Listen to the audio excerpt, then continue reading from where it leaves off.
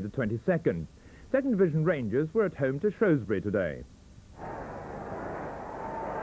Rangers' first ever FA Cup final appearance has certainly added excitement to their centenary year, though it still hasn't boosted their crowd.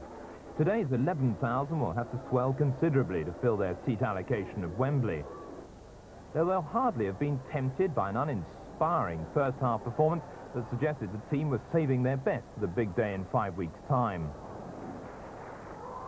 Rangers rely heavily on the experience of captain Glenn Roeder and Tony Curry for their ideas.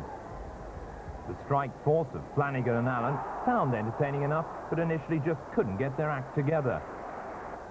That controversial synthetic pitch certainly gave Rangers no home advantage in a goalless first half.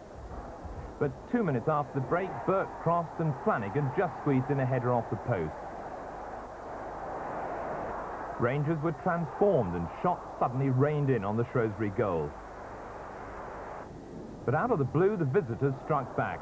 Cross, despite being fouled, laid on the ball for Dungworth to score. Almost from the kick-off, Clive Allen raced through to put Rangers 2-1 ahead. If their second-half performance was anything to go by, Rangers could well surprise Spurs and provide a better cup final than many people expect. Alvin Martin